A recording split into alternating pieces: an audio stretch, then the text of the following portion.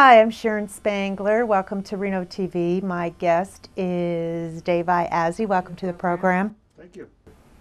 Why is Artown getting involved with the Lear Theater? I was really surprised to read that. Well, we've been talking with their board for the last few months.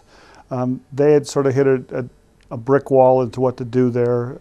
As we all know, I think that their plans kept changing and their executive director left. So they thought that if any organization could take it over, they thought Artown would be the one to do it. And our board met for many months and discussed whether we should do it or not. It's a very big challenge for us to do, and we decided to move forward. Why? What's the intention? Well, the intention would be to turn it probably back into its original incarnation, I'll say. We found 3 or 4 sets of plans that have been drawn up, but we're going to turn it into more of an arts and culture center than a theater. So people can be up there doing little small plays in the theater world, but also as a venue for maybe small TED Talks or guitar performances or stuff for kids to do. An arts and culture center as opposed to a theater. Well, that's interesting that you would say that, because one of my biggest criticisms of what happened with the Lear Theater is I thought it stayed dark way too long. And my daughter was in a program called Journey to the Center of the Arts. It was this wonderful program, summer program for kids, and it was actually one of her favorite things that she ever did, because she was one of those kids that was in program after program during the summer. And it was just such a shame that they had to just stop it because they started on that construction. And I could understand some of the improvements, but it seemed like they made some improvements and then nothing happened, and it just sat there and it could have been used. Yeah, the board has changed over a long period of time, so it's not the same board as originally who voted to give it to Artown, but they have done a lot of work on the inside. It's not like it just sat there. They reinforced the building. There's some steel beams in there. They did the lead paint removal and some asbestos stuff, and so it didn't just sit there. They've been doing some work, which is why they had to close it and not do any performances in there, because it's just not ready for performances anymore. And so what happens? Do you get to take over whatever pot of money there might still be there? Bob Carroll in this room had an interview with the woman that was the CFO about a year ago, and she said at the time that they were going for all these grant dollars. Is that something that Artown will now pursue? We can still go after the grant dollars. They were going after historic tax credits, which I'm not sure there's a market for those much in these times. There might be in the future. I don't know if there are now.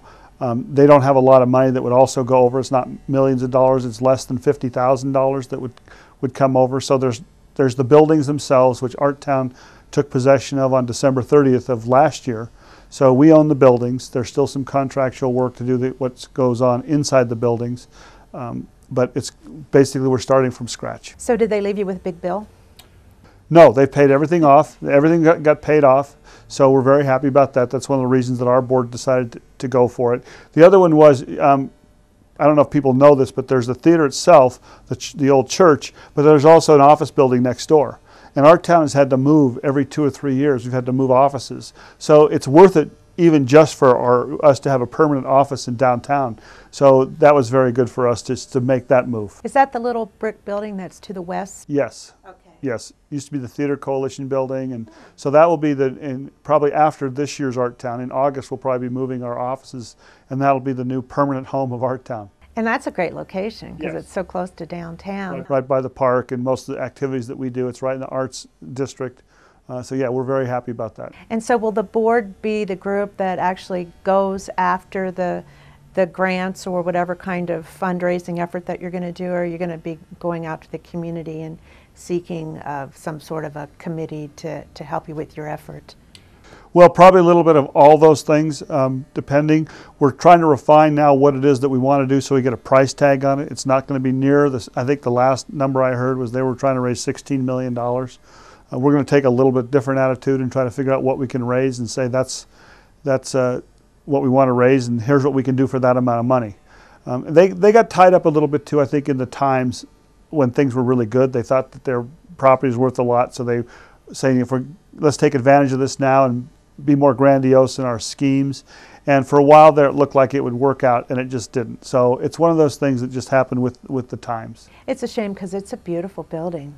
It is. It is. And in 2003, 13 is its 75th year of the. I saw that on the cornerstone, so I'm shooting to have it open on the 75th year. Wow.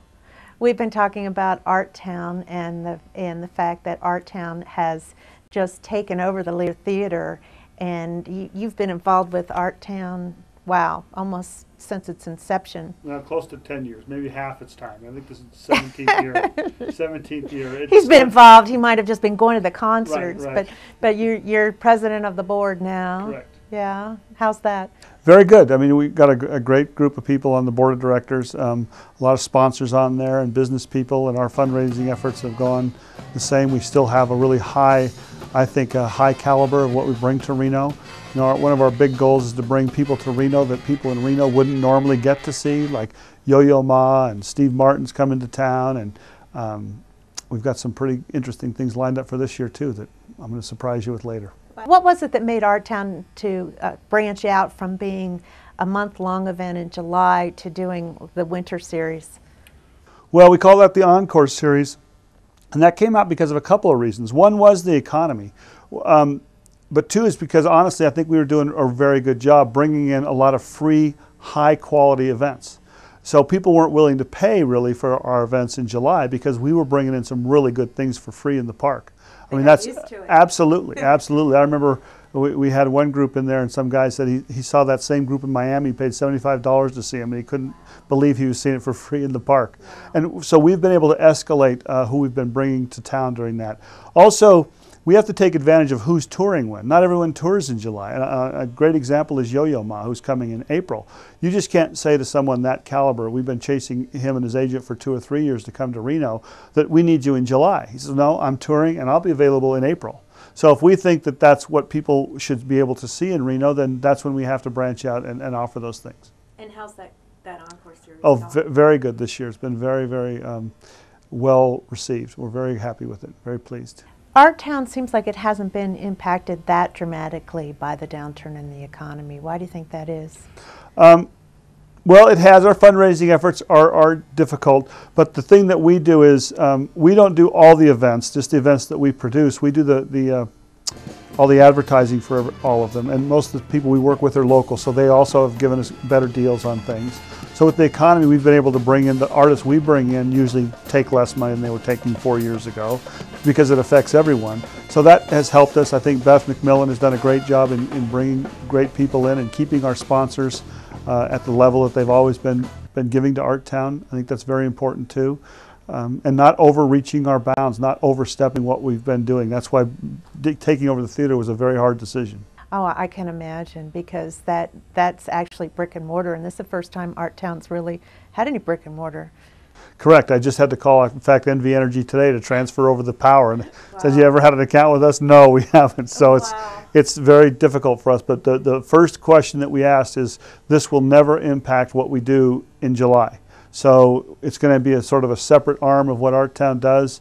And it's not going to affect, we're not going to take money that we raise for our July event and put it into this theater. It's going to have to be separate. But there will be some crossover, because some events that have traditionally been in other places may use that facility, and then it opens up a whole new venue for some other things to happen during the month of July and the rest of the year. And the rest of the year. We'd be programming that the whole year. The other key thing that we want to do is we didn't want to be in competition with anyone.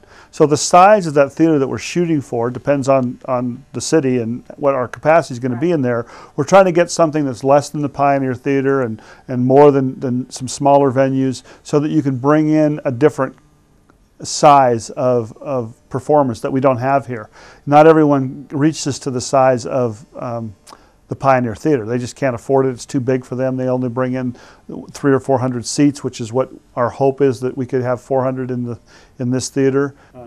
Kind of on the lines of Reno Little Theater's new building. Sort of similar in that size. Well, they're a black box theater. They're going to be smaller than that, I believe. I think they're shooting for off-Broadway to have less than 100 seats in there. Oh, wow. I believe that's what they're doing.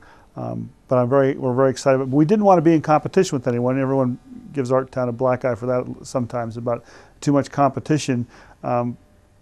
But that was one of our key things. We don't want to compete with casinos. We don't want to compete with other arts groups. We want this to be a middle of the road size theater that someone at, like the Guitar Society, and they perform in some of the churches, but they can't really say we're going to be here every Thursday. So, because they don't have a venue to do that, and that's what we're hoping to be able to program. Also, what's interesting for us is there isn't a place for kids to actually learn how to be an audience member. And that's one of the things we want to be able to bring more kids shows here where it's okay to act up a little bit, but you learn how to start calming down and start knowing how to be an audience member. That's not something that it just comes to you. That's a learned response. And a lot of people that are watching have been in the Lear Theater because they went to church there years ago when it was what was it, Church of Religious Science or Christian? Christ Science. Right, Christ Science. And then, so a lot of people really have not experienced the inside of that, and it really is a lovely building inside. It really is. They've taken all the pews out now. They're all gone. The balcony's still there, and they built part of the stage is there, but it's all still 2x4s and raw wood. So it has to be looked at there, and there's no heating or ventilation in there yet. So that's another problem we have for summertime and wintertime. Wow. It's exciting, though, because the Lear Theater is really a key building in that whole Artown district that spreads, I think, from the McKinley Arts and Culture Center all the way down to, I'm not sure really where it ends. Well, it's sort of the baseball district now. I mean, that's where Artown is now. We're on the other side in that tower over there. That's where we're on the ground floor. But that's putting on my city council hat. I thought it was important. It's not necessarily the Artown's board to do that, but from a city point of view, to not have that be a vacant parcel right there. But if you drive down around Riverside Drive, you'll see that there's a lot of people putting a lot of money into some old buildings there now. So they're being revamped. There's some energy going into that area of town, which I think is very good. And I don't think people would want to spend a couple $100,000 redoing a building, and then right next door is this vacant building. So it's part of the whole concept of trying to get everything renewed again. And you take advantage. I mean, people always like to complain about the economy, but you also get some better prices, and if you have money, it's the time to do stuff if you have money. There's always stuff going to happen in a down economy, and we hope we can be able to do something also. Ambitious project. Wish you a lot of luck. Thank you very much. The last time I was there was when I was filming the March 4th marching band for the opening night of Artown, when they came right down Riverside Drive. And past the theater over the to last the park. time I was in front, it was actually an Artown event. I don't remember how many years ago, but Marcel Marceau did a performance at the El Dorado, and then came and gave a spoken presentation at the Lear Theater, which I thought was very, very interesting to see Marcel Marceau actually talking. It was a very nice evening. Great. So, anything else you want to say about Artown? We're going to have another great year this year. We're already firming up the schedule. We're ahead of last year a little bit. We got a couple holes to fill. I think people are going to be very, very excited. It's going to be a little different than last year. We try to change it up every couple of years, but I think they'll be very happy this year. That's great. Well, we appreciate all your hard work with Artown. I know My pleasure. You're down there in the park like almost every night, or at some other venue in town. I will say one thing we also do is Bartley Ranch, and we're thinking about trying to put something on more of a donation thing to help Bartley Ranch come back from the fire. The amphitheater was not damaged, but the surrounding flora and was pretty beat up and burnt. So we're talking to the county now to see what we can do about not adding a ticket charge on, but asking people to donate $5 or something so they can get the Bartley Ranch back up a little bit and do our part to help out there. Oh, that's a great idea. If you haven't been to Bartley Ranch to see a concert, that's an incredible venue. It's just a perfect size. It's a very nice venue, yes. Well, thanks. You bet. And thank you all for joining us.